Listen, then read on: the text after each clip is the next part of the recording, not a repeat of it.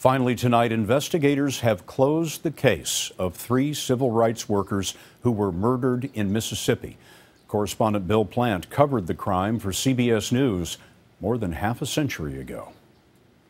They called it Freedom Summer, 1964, a drive to register blacks long denied the right to vote. At a rally, Andrew Goodman heard what would become his fate. They should expect to spend in jail, and that they should expect possibly somebody to get killed.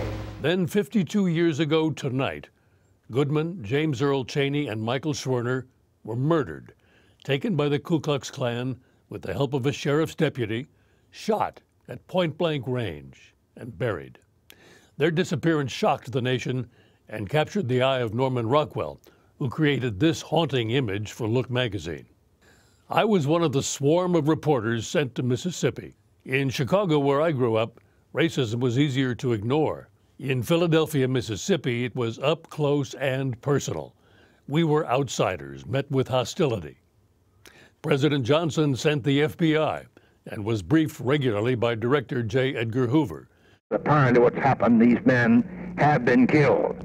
Well, now what would make you think they've been killed? Because of the fact that it is the same car that they were in Philadelphia, Mississippi.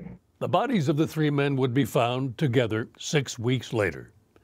The names Chaney, Goodman, and Schwerner joined those of more than 100 other victims, from Emmett Till to Jimmy Lee Jackson, whose deaths would be investigated again after the passing of a new federal law in 2006.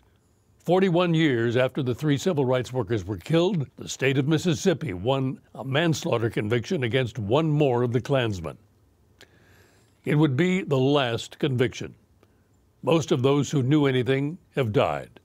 The case that became known as Mississippi Burning is now officially closed. But there's something else.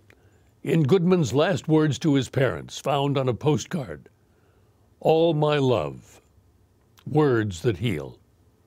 Bill Plante, CBS News, Washington.